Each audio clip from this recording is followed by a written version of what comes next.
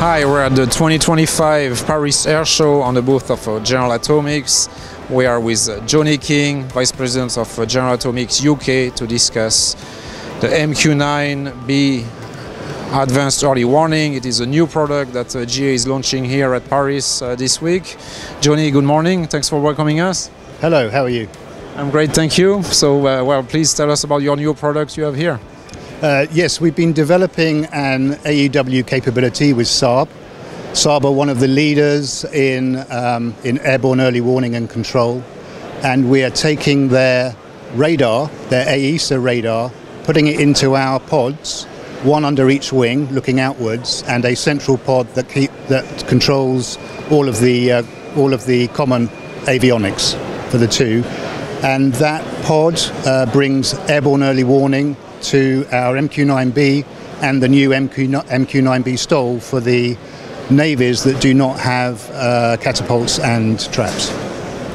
You have a nice poster on your booth showing one of the Queen Elizabeth class carrier with this aircraft with the STOL kit and the AEW pods. Are you specifically marketing this to the Royal Navy?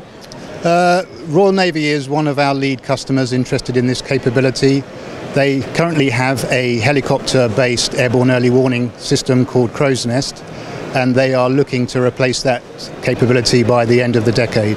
So the airborne early warning that we can bring with the MQ-9B STOL is definitely of interest to them, but there are other customers interested from the Navy side, Italy, Japan and Spain, some of those.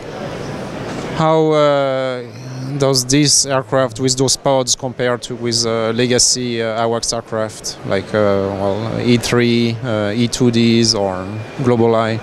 Yeah, it's the same sort of capabilities. In fact, the capability that Saab are developing is a generation on from what they have on Global Eye. But it's going to be a smaller radar, so it does have more limited range in terms of what we're looking at. And because it's an unmanned system, we do not have crews that are going forward into the battle space. It also has a much longer endurance, but it's a smaller radar panel, which gives you less range than a manned aircraft. All right, Johnny. Thank you very much. Thank you.